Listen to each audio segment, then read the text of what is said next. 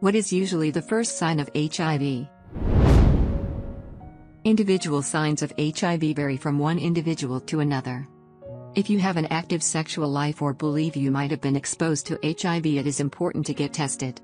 Below are a few common symptoms of HIV. Many people experience acute flu-like symptoms, that is the human body's natural response to the virus, also called the seroconversion period.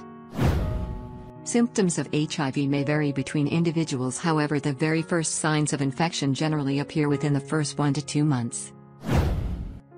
Many, but not all, individuals will experience severe flu-like symptoms, which is your body's natural response to the virus.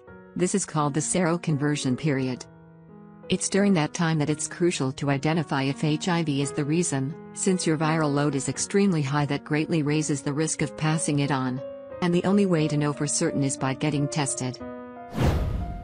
Symptom 1, fever. The fever, generally among the initial indicators of HIV, can be accompanied by other mild symptoms, such as tiredness, swollen lymph glands, together with a sore throat. The virus is gradually moving to the blood flow and starting to replicate in massive amounts. As that happens, your immune system causes an inflammatory response. Symptom 2, fatigue and headache. The inflammatory response generated from your besieged immune system may allow you to feel tired and lethargic. Sometimes it can make you feel winded while walking or usually feel out of breath. Fatigue can be both an early and after symptom of HIV. Symptom 3, swollen lymph nodes, achy muscles and joint pain. Lymph nodes are a part of the body's immune system and safeguard your blood by eliminating bacteria and viruses.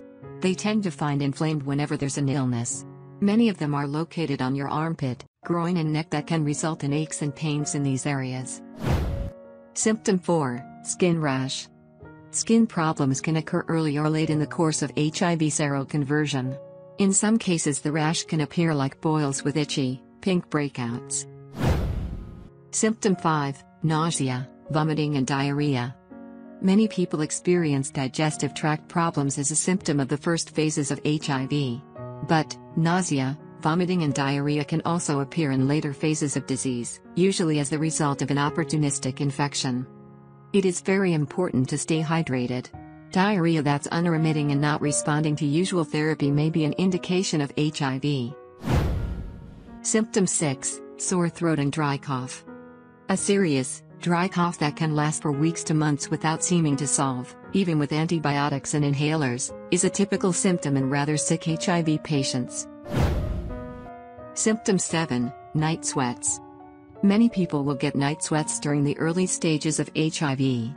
These can be even more common later in disease and aren't related to exercise or the temperature of this space. With such a vast array of symptoms, HIV testing is vital to ensure a proper diagnosis. If you think you've been exposed to HIV, or have an active sex life with casual sex partners, regardless of whether you're showing indicators of HIV or not, it is necessary to get tested as soon as possible.